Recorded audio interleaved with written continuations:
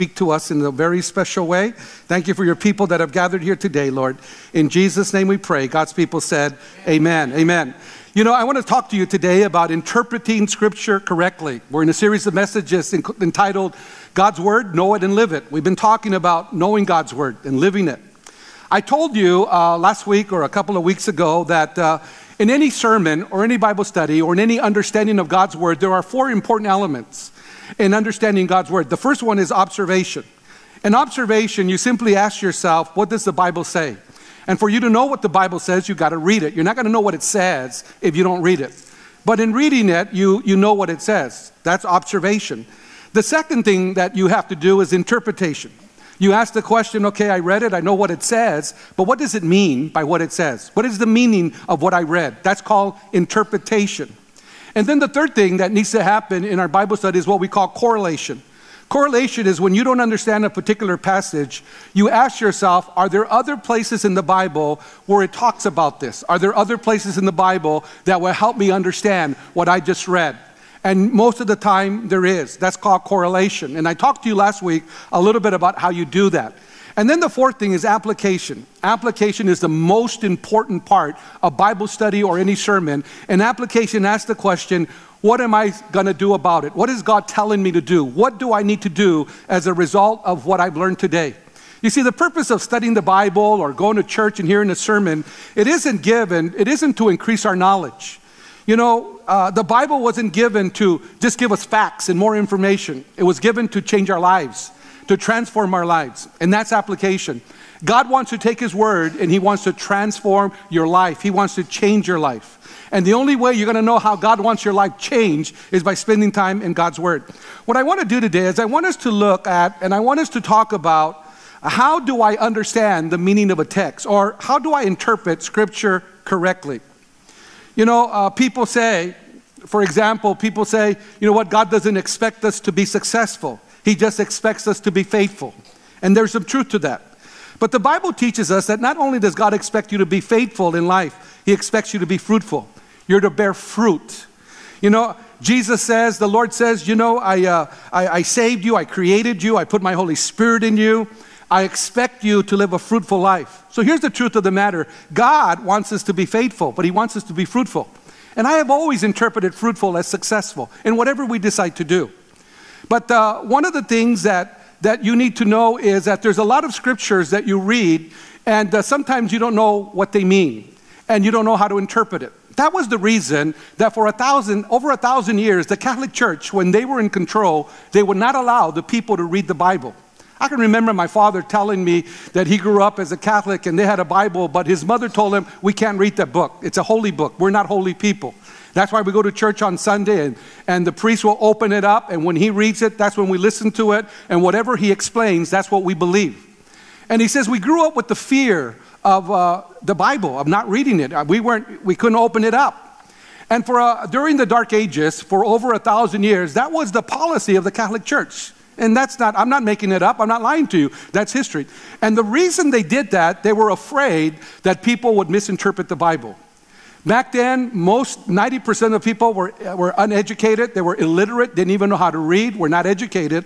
And the concern is if we left the Bible to the masses, for them to read it, and for them to try to make meaning out of it, they would make a mess. And that was their reasoning.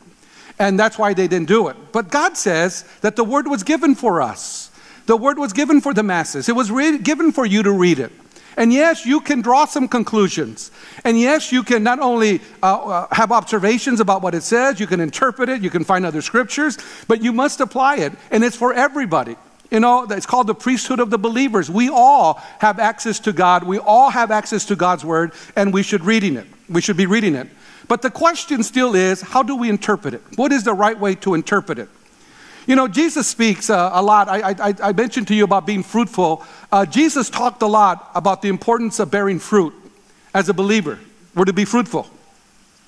In the Gospel of John, in chapter 15, Jesus spoke in great detail about that. And by the way, chapter 15 of John is a rich chapter. There's a lot of spiritual insight. It's power-packed with truth. I'm not going to try to explain to you all that it says in 35, 40 minutes. But what I want to do is I want to focus primarily on this idea of fruit. Jesus said, you and I are supposed to bear fruit. We're supposed to be fruit bearers. And listen to this. Every scripture, every Bible passage only has one meaning. It might have a lot of different applications, but it only has one interpretation. It doesn't have 10 interpretations.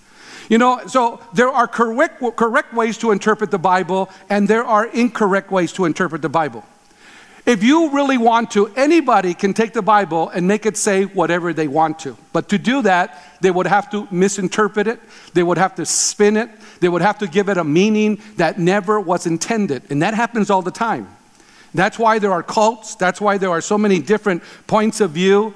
And the reason that happens is that people take a scripture and they interpret it whichever way they want, the way they think it should be interpreted. And it's not always right.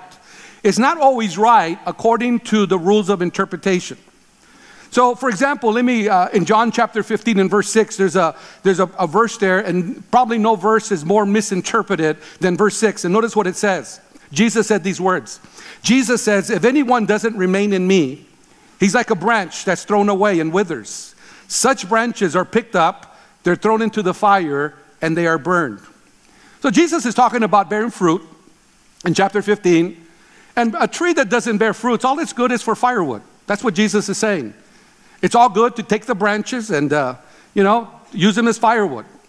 And there are some Bible teachers that will explain this verse and tell you this. This is what Jesus is saying. Jesus is talking about fruit.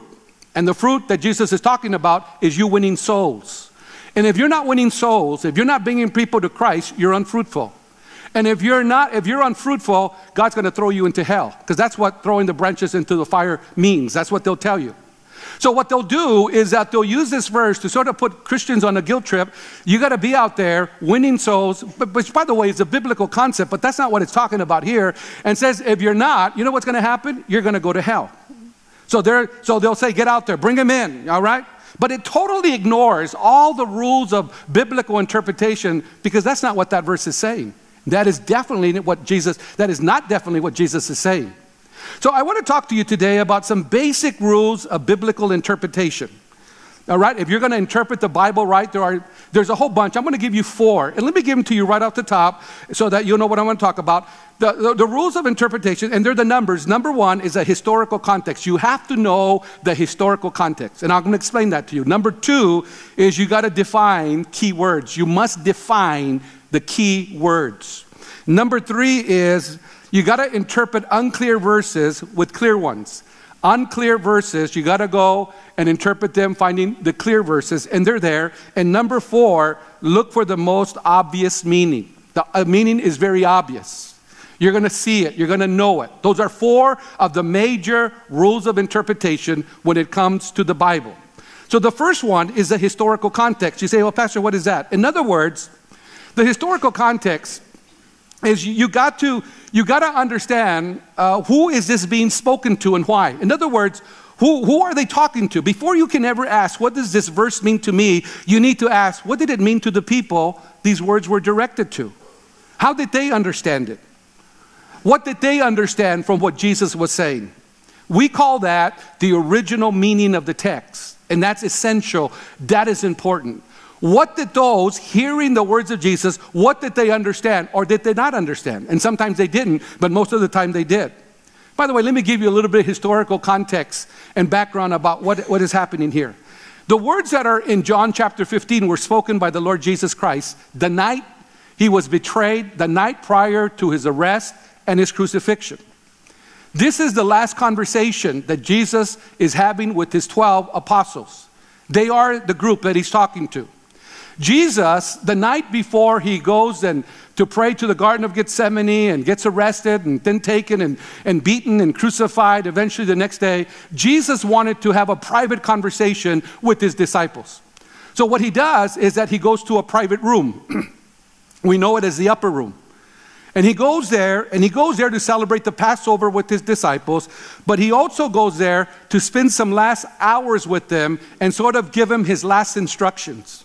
This was his last conversation. And in his last conversation, Jesus is going to give them the most important things that he has told them all the 3.5 years. He's going to highlight. He's going to remind them, hey guys, this is the most important thing. You guys got to remember this. You know, these are the followers that for 3.5 years, they have been with the Lord Jesus Christ throughout his ministry. And he has this conversation. And by the way, the conversation doesn't start in John 15. It actually starts in John chapter 13. In John chapter 13, they get there. We know they get to the upper room, and Jesus begins to have this conversation. And the conversation that he has with them is found in John chapter 13, John chapter 14, John chapter 15, John chapter 16. And they take off, and after chapter 14, they go to the garden, and he's talking to them, and there at the garden, he goes, and he wants to pray, and he prays for them, and it is there that he is arrested. And then he's taken, and he's tried. But to understand the context, you have to go and look at all the conversation Jesus had with them on this particular night. So let me tell you what that conversation looked like. It's in the upper room, and John chapter 13. Let me just read a little bit to you and tell you how he started the conversation. It's John 13, verse 1. Notice what it says. It says, now before the feast of the Passover, when Jesus knew that his hour had come, that he should depart from this world to the Father. In other words, he knows what's going to happen that night. He knows the next day he would be crucified. Having loved his own who were in the world, he loved them to the end. Who are these? His apostles, his disciples, his followers. But in this case, the 12 that are with him that night. And supper being ended, the devil already having put into the hearts of Judas Iscariot, Simon's son, to betray him. Jesus, knowing that the Father had given all things into his hands, and that he had come from the Father and was going to the Father, he rose from supper, and he laid aside his garments. And he took a towel, and he girded himself. And after that, he poured water into a basin, and he began to wash the disciples' feet and to wipe them with the towel with which he was girded. Now, in those days, everybody wore sandals, open-toed shoes. They didn't have any pavement. It was very dusty. And it was common if you went to somebody's house or right before dinner, there would be somebody, and it was usually the lowest level slave of the house. They would be there, and their job was to take off your sandals and wash your feet. And two things happened. It refreshed you, but also when you would lay down, because they didn't sit down like us to have lunch, they sort of inclined themselves. And as they're inclined, the feet of one person was at the face of another person. So they didn't want your crusty, dirty, smelly feet at somebody's face. So it was, let's wash them, all right? And nobody was there because it was a rented room. It was a borrowed room or a rented room. And Jesus is waiting to see if any of his disciples would do that. Of course, none of them do it because they're all full of pride. As a matter of fact, we know they're arguing about who would be the greatest in the kingdom. They're positioning themselves. They're looking for position. They're competing with one another. And the Bible says that when Jesus saw that none of them would do it, the Bible says that Jesus got up, took off the outer garment, which was the cloth, got a towel, wrapped it around, got the basin, put some water that was already there, and he began to wash their feet. And it sort of blows their mind because they know who does that. And that's way too low of a job for Jesus to be doing. Way. So after he starts washing their feet, they're all perplexed. They're all like, wow, what's going on? And he comes to Peter, and Peter says, Lord, you're not going to wash my feet. There's no way. And Jesus tells Peter, if I don't wash your feet, you have no part of me. So then Peter says, well, in that case, give me a bubble bath, a sponge bath. I mean, wash me all the way through. And that's what Jesus did. And after he had done that, he put back his cloak, his outer garment, and he sat down and he says, you guys have seen what I have done. And I being your teacher, I being your master, I have stooped down and I have served you. And what we see in that picture, what Jesus basically is pointing out to them through that event, it's a wonderful, beautiful picture. It's a wonderful example of serving each other, of loving each other, of being there for one another. Now, Jesus does that because he wants them to understand before he goes and he dies. He wants them to know this is super important. What's going to happen in the next couple of hours is going to devastate you. You know what? You're going to be confused. You guys are going to be hurting. And it's important that you be there for one another, and that you love one another, and that you serve one another, and that you're aware of the needs of one another. He's telling them, guys, you're going to need to love each other. You're going to need to serve each other. And for the rest of chapter 13, Jesus emphasizes the importance of loving and of serving each other. He wanted them to know that. That was super important. And he had mentioned that to them before, but he wanted to sort of illustrate it and highlight it. Serve and love. Your family, you're going to need each other. How many of you know we do need each other? You know, many of you are closer to me and my wife than our families. Our families, none of them live here. They live in Arizona or different parts, and you are our family. We've always needed you.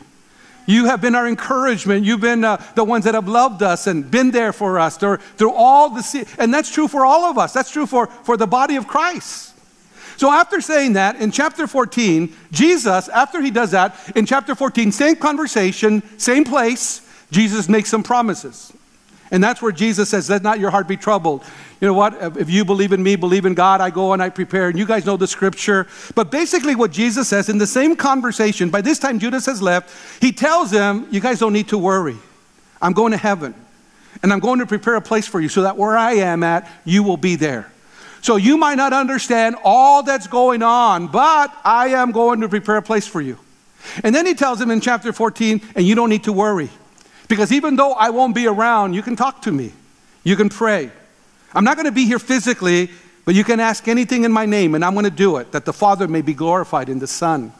And then after that, he says, and besides that, you're not going to be orphans. I will give you the Holy Spirit. I will send the Holy Spirit, and he will be your strength. He will be your confidence. He'll be your guide. He'll be your counselor. The Holy Spirit, the third person of the Trinity, is going to be here with you. You're not going to be alone.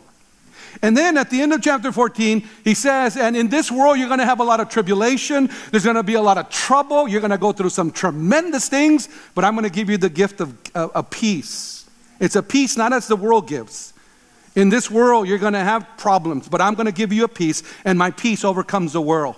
And that's all found in chapter 14. Now notice what Jesus is doing. He's encouraging them. He's preparing them for what's going to come up. And then in verse 31 of chapter 14, it says, come now, let's leave this place. At that point, they get out of the upper room there in Jerusalem, and they start making their way to the Garden of Gethsemane. Now Jesus, by this time, there's only 11. Judas has left earlier. And they're going to leave the upper room, which is Jerusalem. Jerusalem is on a hill. And the Mount of Olives, where Gethsemane is at, the Garden of Gethsemane, is on another hill, parallel to it. So you have to go down the city, and you go through a valley, and then you climb up to the Mount of Olives, and the Garden of Gethsemane is there. And that's what they're doing in chapter 15. They're moving toward the Garden of Gethsemane. In that valley is called the Kidron Valley. And for those of you that have been to Israel or are going to go to Israel with us again, you're going to see it. It's beautiful.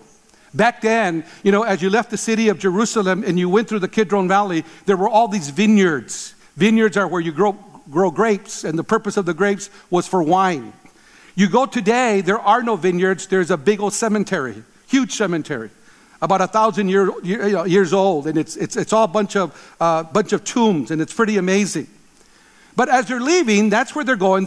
It was vineyards. And in chapter 15, in verse 1, notice what Jesus says. He starts this teaching. He starts this dialogue about fruit, using the vines, using the grapes. And he says this in verse 1, I am the vine. My Father is the vine keeper. Every branch that stays connected to me is going to bear fruit. But if you get disconnected from me, you're not going to bear fruit. So Jesus says, he gives them an object lesson, probably cut off some grapes, cut off a piece of the vine, and says, you see this vine? If it's not connected, it's not going to give grapes. I disconnected it. And in the same way, you guys need to stay close to me. You need to stay connected to me. And if you stay connected to me, you're going to bear a lot of fruit. In other words, he is telling, not only do you have to love and serve one another, not only am I going to prepare a place, you guys can pray to me. You know what? I'm sending the Holy Spirit. I'm going to give you peace. But you need to stay close to me. You need to stay connected. That's the lesson. Verse 11 of chapter 15, he tells them this. He goes, I've told you this. Well, what did he tell them? Everything he's told them that night. About serving, about loving, about heaven, about how you can always pray, about the Holy Spirit, about the gifts of peace, about bearing fruit. This is all one conversation. All of this, he goes, I've told you all of this so that my joy may be in you and that your joy may be complete. So who is he talking to? He's talking to his 11 apostles that are there. And what is he saying to them? Well, he's trying to encourage them. Now, what do you think the odds are as that Jesus is telling them, if you're not out winning souls, I'm going to throw you in hell and you're going to burn in hell and I want nothing to do with you? What are the chances of him telling them that? Not even close. How people draw their conclusions, I'll tell you how they draw those conclusions. They misinterpret the Bible. They give it whatever meaning they want. Jesus didn't say that all. Jesus is saying, I tell you this so that your joy may be full, so that you may be encouraged. All right? Do you think it would be joyful to say, by the way, I'm leaving, and if you don't stay connected, you're going to go to hell. And if you're not winning souls, you're going to go to hell. And I want nothing to do with you, bunch of knuckleheads. I don't think so. I don't think that's what he's saying. I know that's not what he's saying. But when people take the Bible and do whatever they want with it, they will make you believe that's what it's saying. So the first thing you do is you look at the verses before and after. You look at the context, the historical context. That's principle number one. And when you do that, you'll see it how it fits. It's similar today. If you're having a conversation with somebody, give you an idea of if you're having a conversation and someone walks by and only hears a piece of the conversation and then goes out and says, you know what I heard Pastor Victor say? Let me give you a better example. I'm out there and I greet one of the sisters and I hug her and she gives me a kiss, and you pass by and you just see her hug her and kiss me. You go, uh-oh. Wonder what that's all about.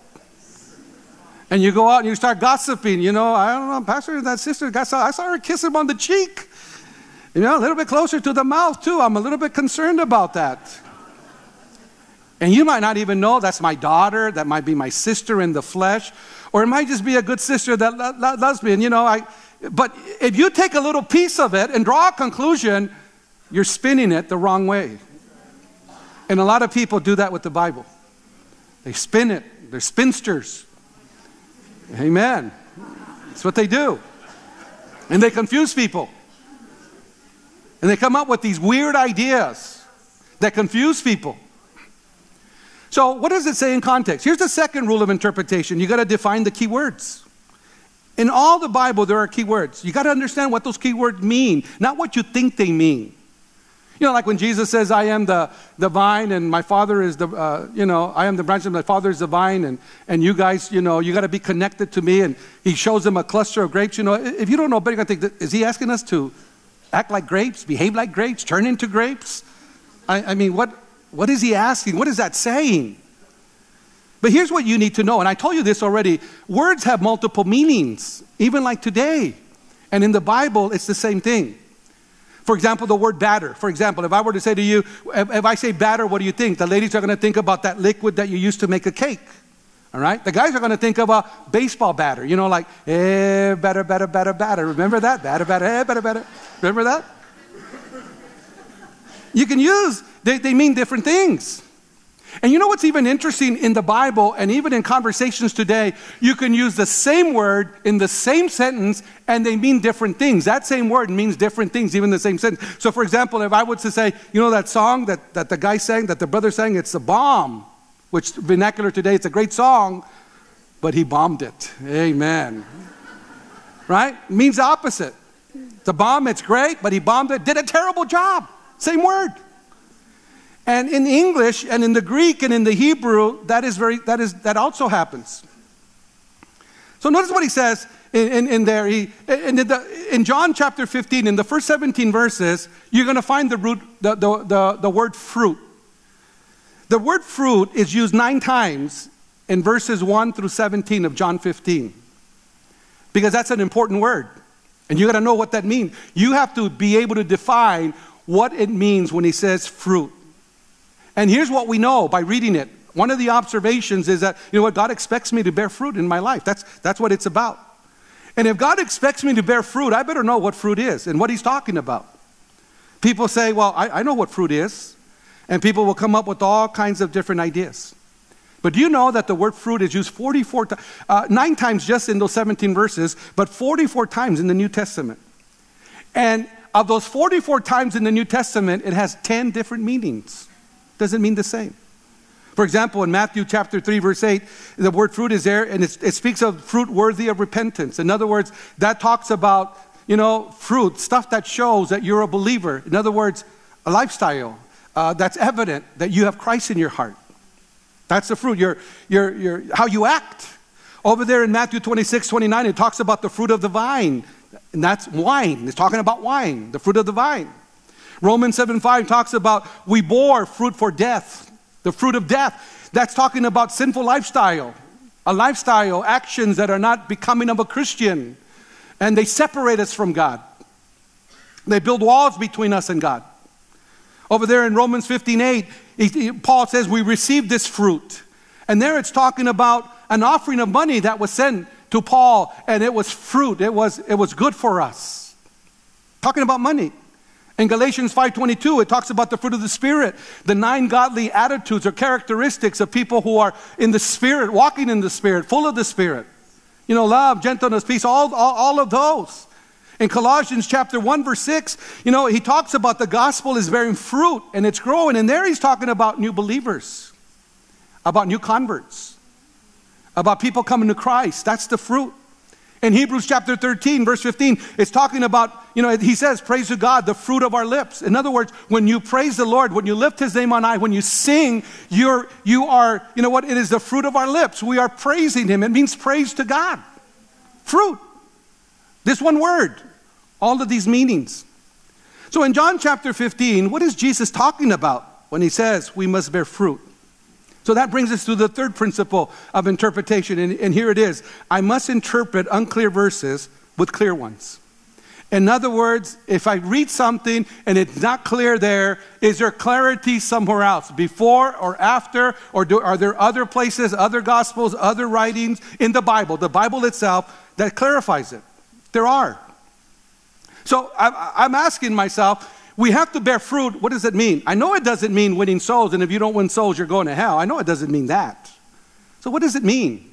Well, there's a couple of things, first of all, that are very evident about fruit. The first thing he says in verse 4, notice what he says. There's 3 characteristics of fruit. So before we answer what is a fruit, notice what fruit does. Notice the characteristics of it. In verse 4, he says, remain in me, and I will remain in you. In other words, stay connected, abide, continue. In the Greek word, it's meno, to be connected. And what Jesus is basically saying is that a branch disconnected from a vine is not going to bear fruit. So he says this, he says, no branch can bear fruit by itself. It must remain in the vine. Neither can you bear fruit unless you remain in me. So whatever Jesus means by fruit, we know that fruit is produced when we remain in Christ. Stay connected to Christ. That's how it comes. That's how it happens. That's what the text says. In other words, grapes, they get their nutrients from the plant. There's a root system. The root system goes through the trunk, and the trunk goes out to the branches. And the nutrients that are flowing through there is what produces fruit. So what does that mean? That means that fruit is an inside job. It is the work of the Holy Spirit. You can't tack, it on your life and pretend like you're bearing fruit. Can you imagine if I was tempted to bring a piece of stick and get some plastic apples and said, look, this is an apple tree. And you're going to say, that's not an apple tree. That's a fake apple tree. That's not a real apple tree. And what Jesus is saying, you know what? You can't do that. You can't pretend like you're bearing fruit. That would be a problem. Fruit comes from remaining. It's the nutrients that flow through the branches, from the trunk. But yet today, what Jesus is telling them, he's telling them you need to stay connected. And when you're connected, I will feed you. I will flow through you. And the outcome of my moving in your life will be fruit, whatever that means. Because we don't know what that means yet. We haven't defined it yet. But that's how it comes. It comes that way. It's not you trying to tack on. And one of the problems today with Christians is that, the Holy Spirit is not working in our life, but we know we got to look like and act like, so we tack these little fake fruits on us and say, look, I'm a Christian, when you really know they're not.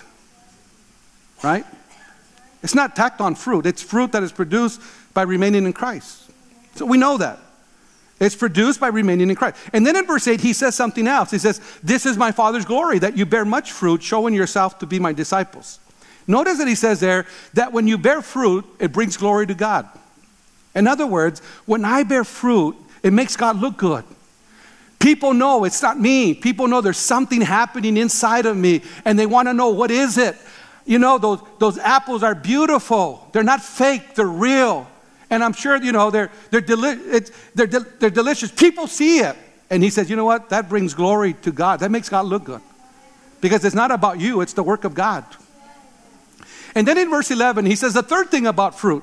He says, I've told you this. Now, Jesus is talking so that my joy may be in you and that your joy may be complete. In other words, bearing fruit will give us complete joy. It gives us joy. So notice, bearing fruit is produced by remaining in Christ. It brings glory to God, and it's going to give me complete joy. But we still haven't answered the question, what does fruit mean? Well, that takes us to the fourth principle of interpretation, and it's this: look for the most obvious meaning. Now, if you don't do this, you're going to get in a lot of trouble. You're going to come to some bad conclusions. You have to look at all of these rules. And sometimes people do a terrible job in breaking down Scripture because they don't know these rules. And by the way, all of these stories, another problem that a lot of Bible teachers and pastors do is that they'll take the story and they want to give every little part of the story a meaning. You know, well, what does fire mean? Well, it's hell. You know, the Bible talks about fire. Well, no, listen.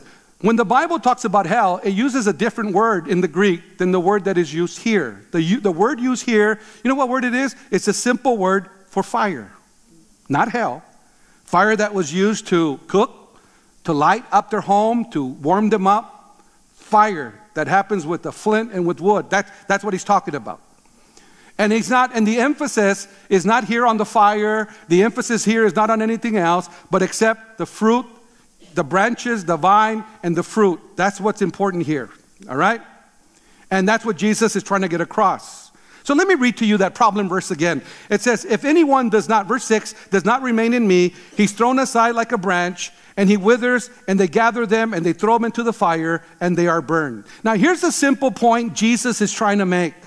And this is that you guys are like trees, and you've been planted. And a fruitless tree has lost its purpose. The purpose of a fruit tree is to bear fruit. And if it doesn't bear fruit, it's only good for firewood. And you know what they use firewood for? They use it for cooking. They didn't have coal. They didn't have gas. There were no microwaves. So he says, so a fruitless tree is only good for firewood. And you guys weren't designed to just be firewood. And he's not talking about firewood for hell, just firewood in general. He goes, that's not why you were saved.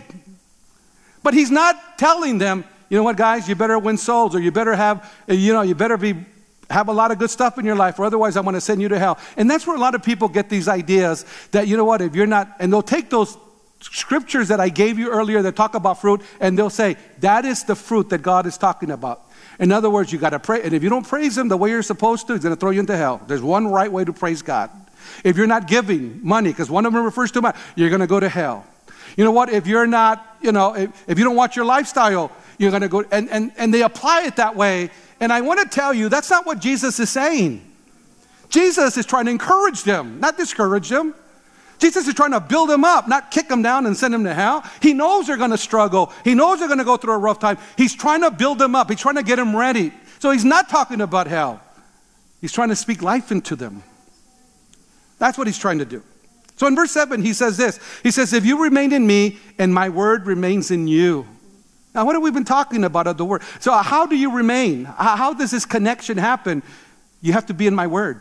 The word is the source of nurture. It's the nutrients. It is what gives us. It is what fills us. It's what flows in us. It's what God uses to work in our lives so that we may have fruit. But notice what he says. And, my word remains in you. You may ask whatever you wish, and it will be given to you. Now he's talking about prayer. By the way, when you read chapter 15, there's a lot of references there to prayer. And Jesus is saying there, you know what? You guys can pray. I'll be there. You can talk to me. And I'm going to, whatever you ask, if you're connected, I'm going to give it to you. I will bless you. It will be given unto you. Now, there are some people that will say, well, Pastor, I have prayed.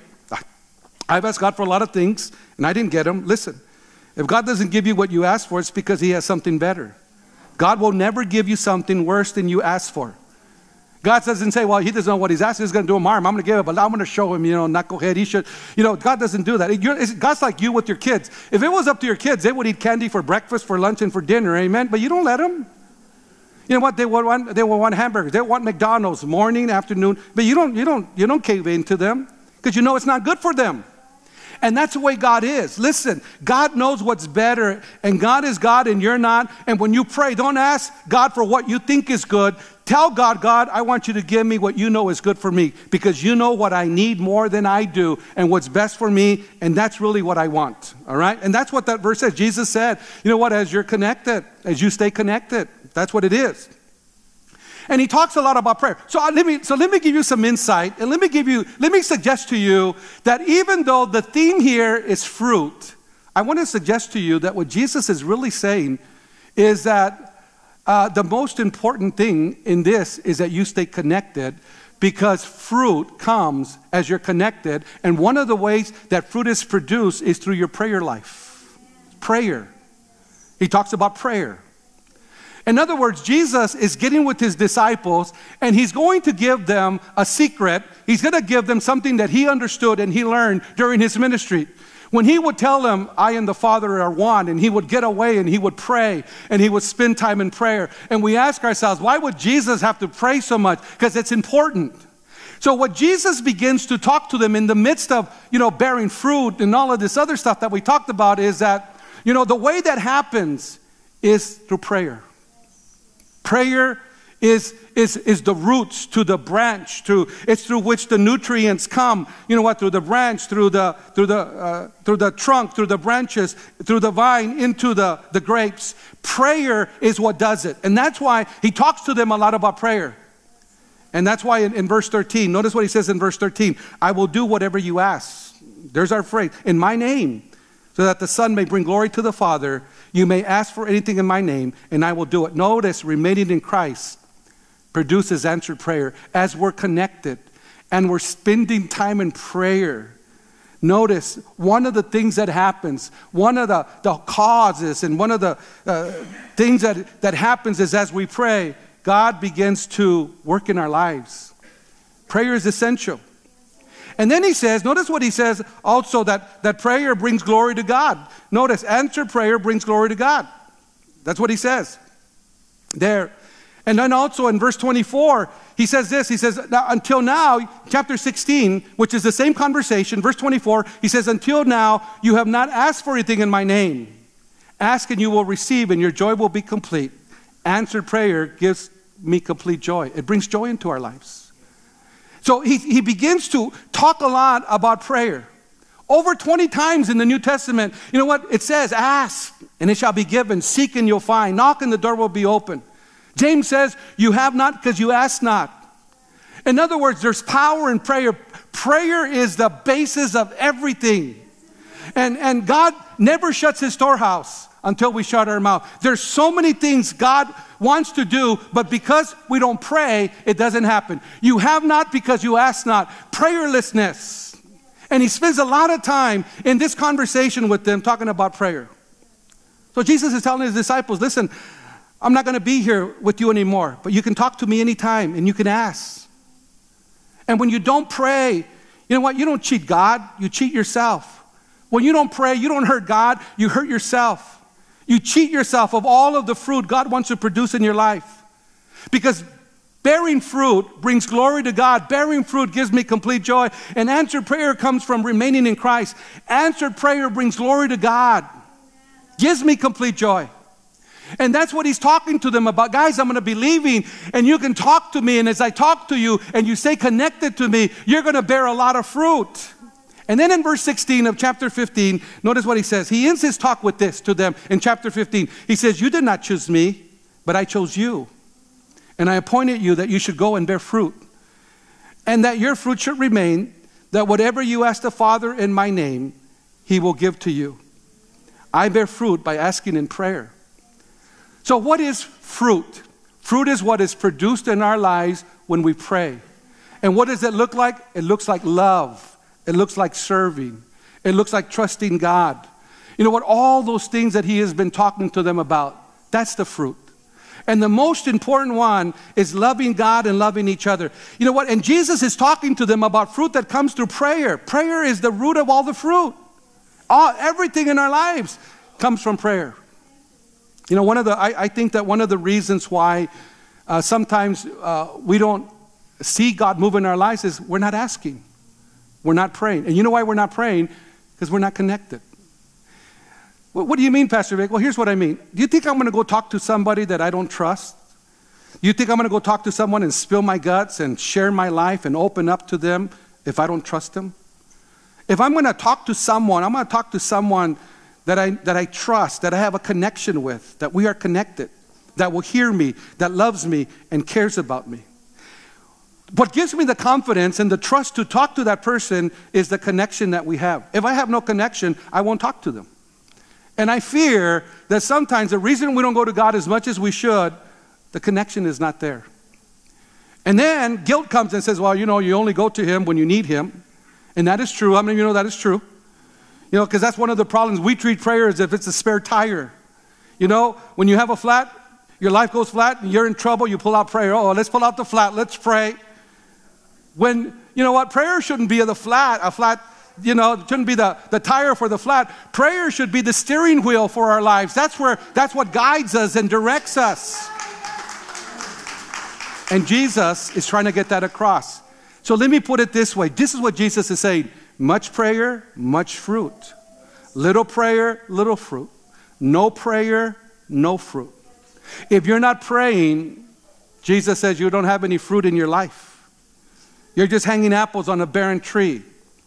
You're just putting out there to look, you know, like you're a believer. But it's really not coming from a work of the Holy Spirit within. It is just you putting it on to impress people. Because Jesus is saying this. This is what he's getting to. It all comes through prayer. That's where it's at. The more I pray, the more fruit I'm going to have. But we have trouble with prayer.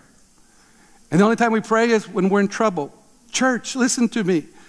You know, one of the things that we need to understand is that we have to be a praying people. And I know it's hard because we have in our minds, but Pastor, I have nothing to say. You know, I try to pray and nothing comes out. You know, and I'm thinking, really? I mean, I have tons of things to pray for. Lord, this family lost a loved one. God, you know, my this and that, my children, you know, Bob. I have tons of stuff. And sometimes I have so much to pray about that I have to tell the Lord, Lord, you know all that's in my heart. And then the Lord reminds me, are you going to praise me? And I said, Lord, forgive me. I haven't praised you. Things that I'm thankful for. Sometimes we get so caught up on all the things that we need, but we don't realize that praying is part of being thankful. So then I have to say, Lord, I am thankful. And that's a whole bunch of other stuff that time doesn't permit. Then I say, Lord, you know all the things that I'm thankful for. But when people say to me, I have nothing to pray for, I'm like, really? You know what it says?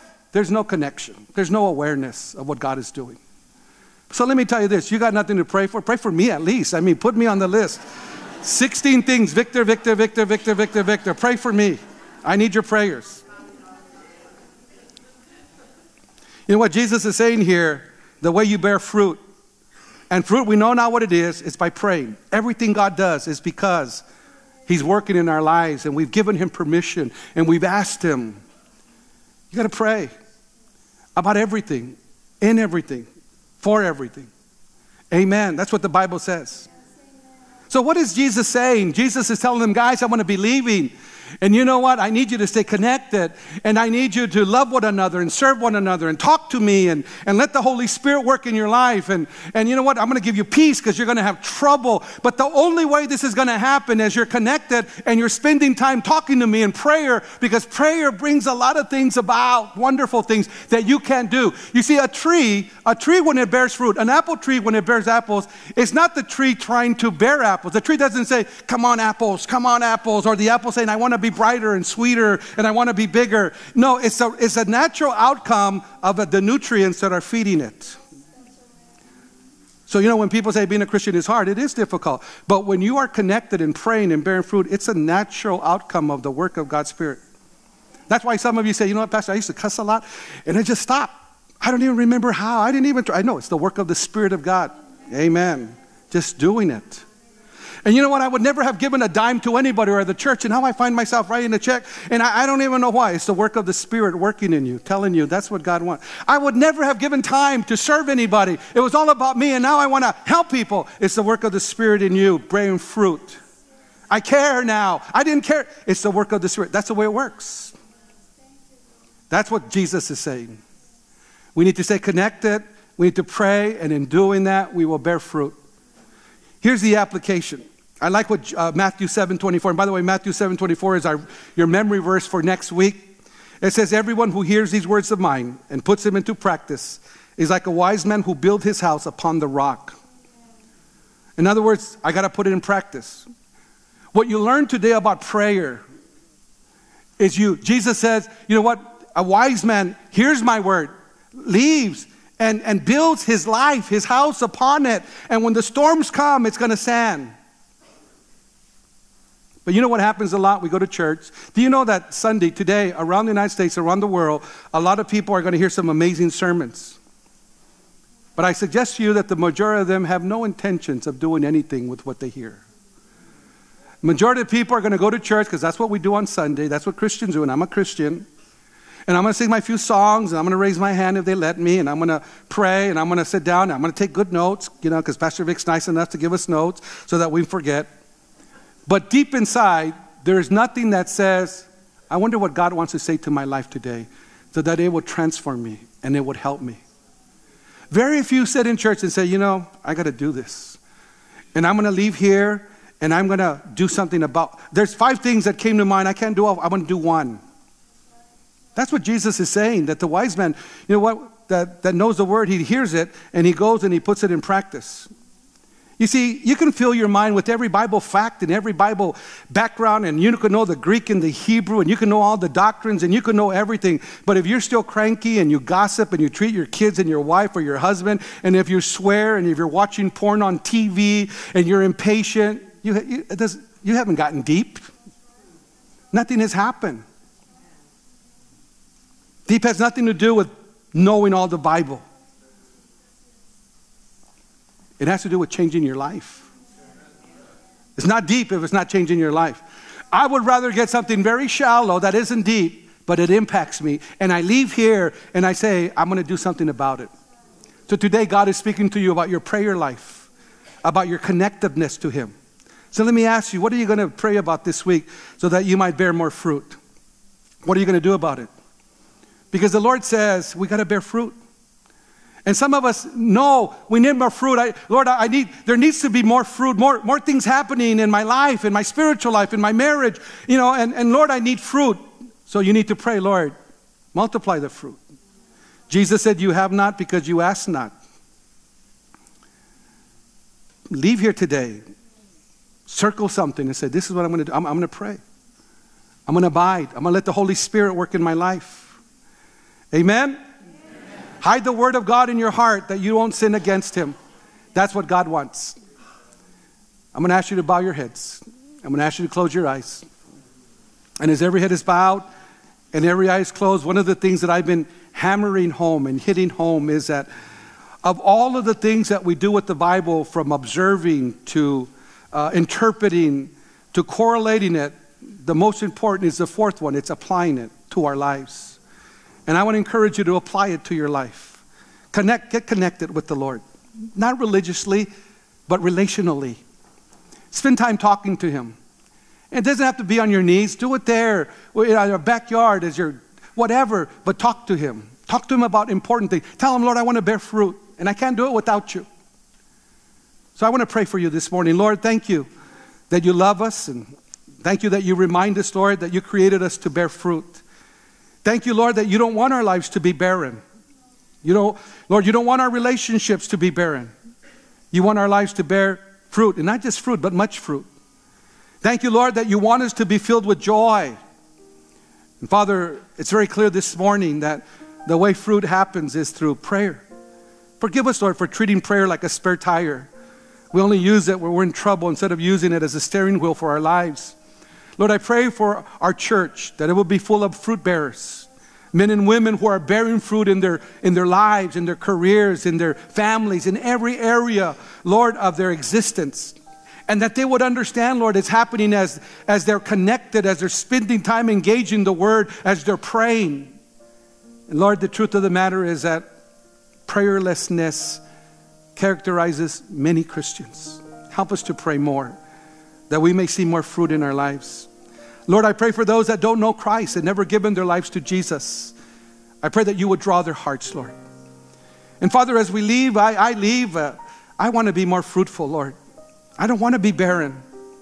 Lord, I want my life to produce results. I want my life to count. So I pray that you help me and teach me, Lord, how to pray so that would happen in my life. Thank you for loving me and dying on the cross for me. Thank you for salvation, Lord. And Father, I ask your blessing upon God's people today. And I do so in Jesus' name.